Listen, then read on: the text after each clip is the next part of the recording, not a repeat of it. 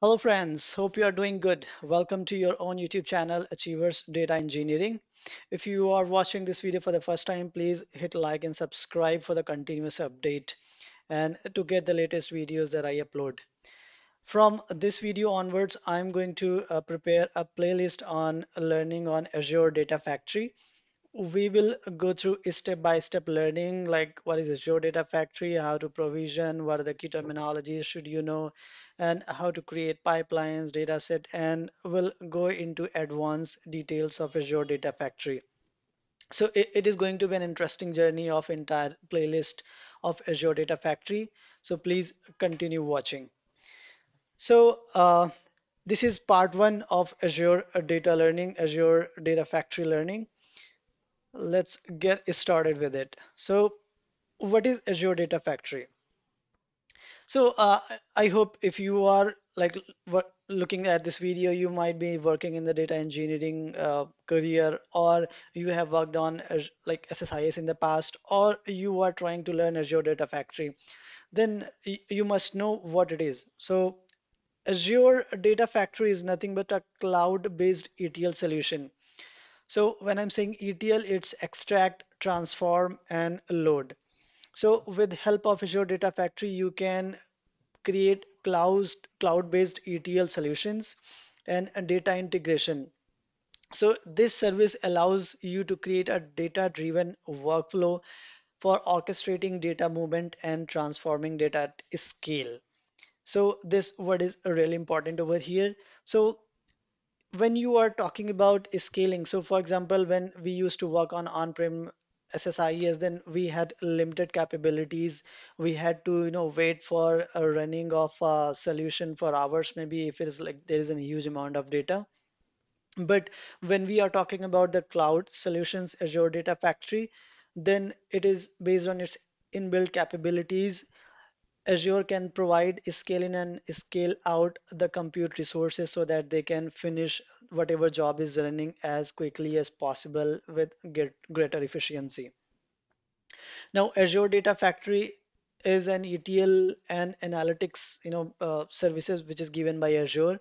So using Azure Data Factory, you can create and schedule data-driven workflows which is called pipelines that can ingest data from disparate data sources.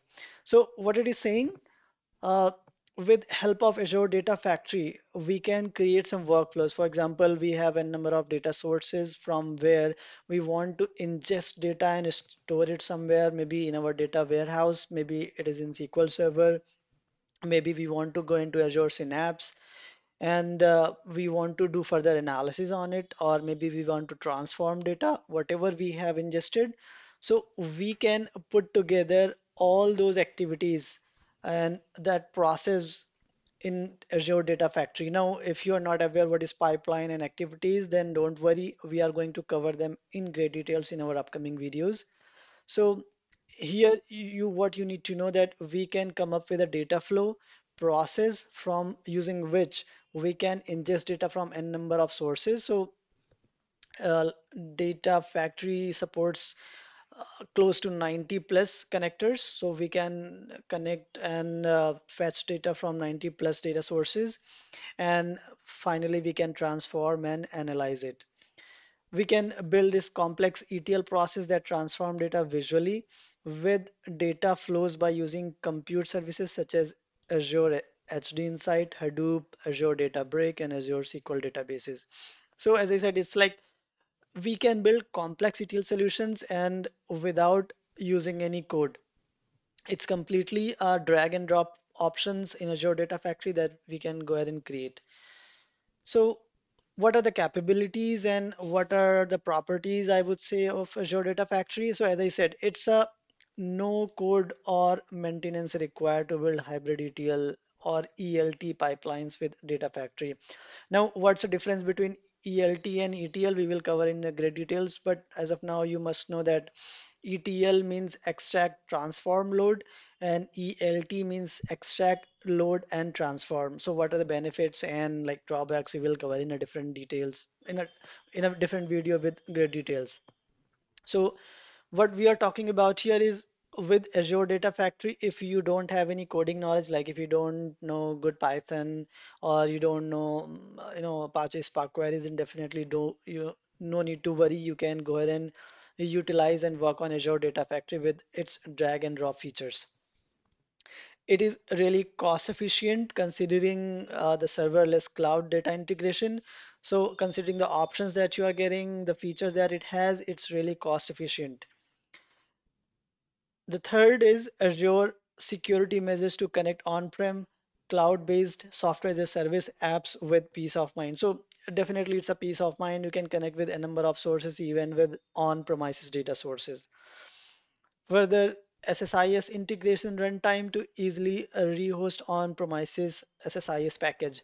So in past, if you have created any SSIS package on your on-prem, maybe it is running on your machine, on any other server, in any on-prem server, then Azure Data Factory gives an option where you can lift and shift your existing SSIS packages and deploy them on cloud.